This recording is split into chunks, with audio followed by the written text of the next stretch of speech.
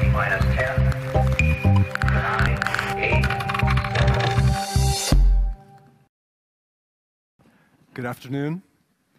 My name is Roderick Miller. I'm the chairman of TracingThePast.org, a nonprofit organization located in Berlin, Germany.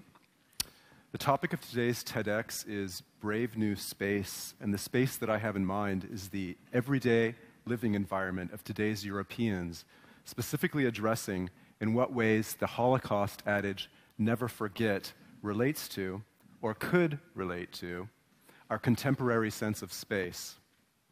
With the last few remaining eyewitnesses of the Shoah now passing on, is it possible to never forget something that we never personally experienced?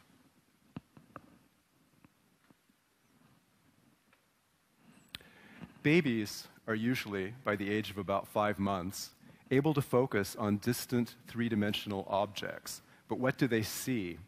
With no concept of a cat or a house or a tree, probably just an abstract jumble of shapes and color. This is most likely, has some effect anyway, on why we have no memory of when we were infants.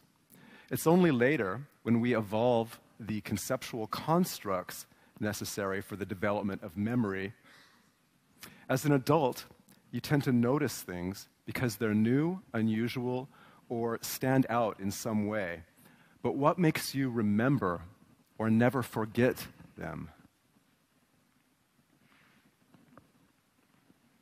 Without getting too much into the very complicated neurosciences of it, I think that we can at least agree that memory is formed both from experience, things that happen to us externally, and things that we read about, learn about, in short, our education. On the one hand, you recognize this restaurant because that's where you met your girlfriend. On the other hand, you recognize this house because Beethoven lived there. Now, you didn't actually see Beethoven there, but perhaps you're a classical music fan and you saw a picture in a book of Beethoven's house, and when you saw the actual house, that triggered your memory. Learning things creates memories the same way that experiencing external stimuli creates memories. And furthermore, the memories you have about places alter your perceptions of those places. These things are so basic that we tend to take them for granted. To illustrate my point, 76 years ago, in this wonderful theater, the Volkstheater here in Vienna, a man stood on this stage and exhorted his enthusiastic audience to give 3 Hail victories to the leader who was across the way watching his favorite opera. That man was the Nazi leader of Vienna, and he went on to implement the extermination camps of Majdanek, Treblinka, Sobibor, and Bujets.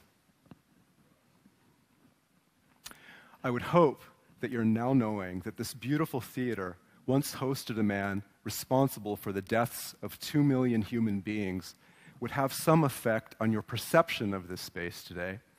But then again, what does the Holocaust have to do with us anyway? I first moved to Berlin about 10 years ago after an absence of nearly 20 years. I had missed the entire period when the Berlin Wall came down, and I think that my perception of space was particularly sensitized by the unusual way that Berlin had changed.